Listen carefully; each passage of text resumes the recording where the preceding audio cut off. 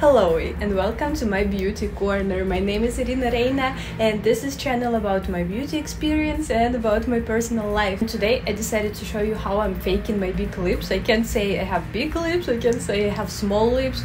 It's like medium size lips and I really like when they so much bigger. I'm not a huge fan of a lip filler because I tried it once and it was so freakishly painful.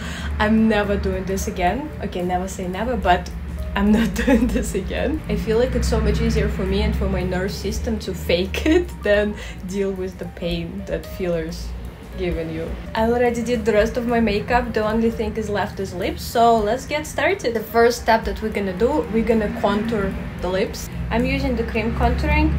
It's so much easier to blend and it doesn't leave any this powder texture. That's why I like it so much. Okay, you need to be really careful because if you will go over and will put too much, you will look like you ate too much chocolate and didn't wipe your mouth. We did not want this look. We're going to pretend that our lip is so up and down that it lives in shadow. If you can see, my bottom lip is actually going front. That's why it's leaving this little shadow under. So what I'm gonna do, I'm gonna create even deeper shadow to pretend that lip going even more up, and the same I'm gonna do with my front.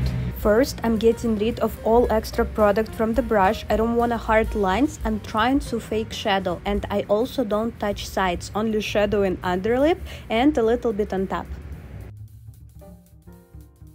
You can see that lips already become looking bigger because we give them volume and this like deepness. This is very easy way to trick our mind. If we see shadow, it means that there's supposed to be something to make this shadow. I also like to put a little bit of contouring inside this little area under your lip. Sometimes I put a little too much. And make sure you're choosing corrector for your skin tone, because if your skin tone very pale or greeny and you choose orange corrector, it's gonna be too weird. And opposite, if your skin is too warm and you choose gray corrector, it's also gonna look weird. The next step is overline. This is also not that easy how it might look like.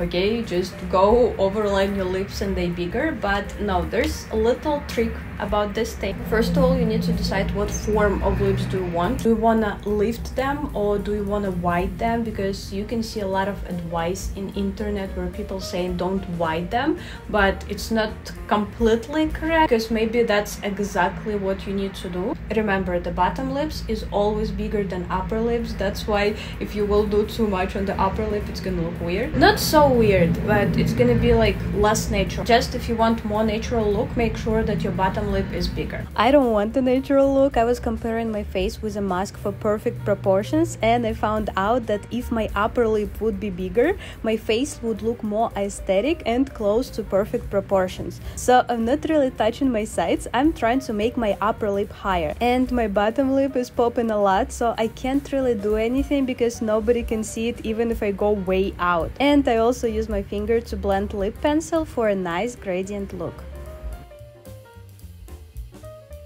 You can stop already here if you want more matte look. I want to do a little glossy today, so we're gonna keep going. And the next step that I'm gonna do, I'm gonna add a little bit of life and juiciness to these lips, because right now it looks too flat and a little too plain, I would say. So I'm gonna use the tint for lips that has more pinkish color, and I'm gonna give this more pink and life color to my lips. This is the Korean lip technique. I'm applying a little bit of tint on the inside part of the lips and blending with my finger. You can see it looks so much more alive. It's not all over my lips and just a little bit inside. It's like we want this transition from darker shade to actual shade of our lips and then to a little more pinkish color. My favorite step in this lip tutorial is we're gonna put some oil, and yes, it's supposed to be exactly oil. I tried the same lips with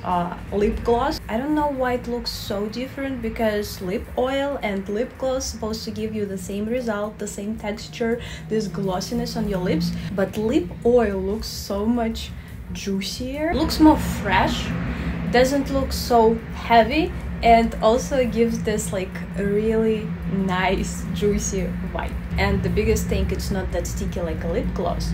so much better. While I'm applying oil, I also blend all colors together to get a more natural transition, so it will look like I applied only oil and nothing more. Well, how you can see, it's super easy in 3 steps, and the most important, it's not hurt at all like lip filler. And you can get rid of this any second you want. If you like this glossiness, I would recommend you to go and watch my video about glowy skin makeup. It's also super glossy, super shiny. I'm sure you will like it. And I will see you in the next videos. Love yourself.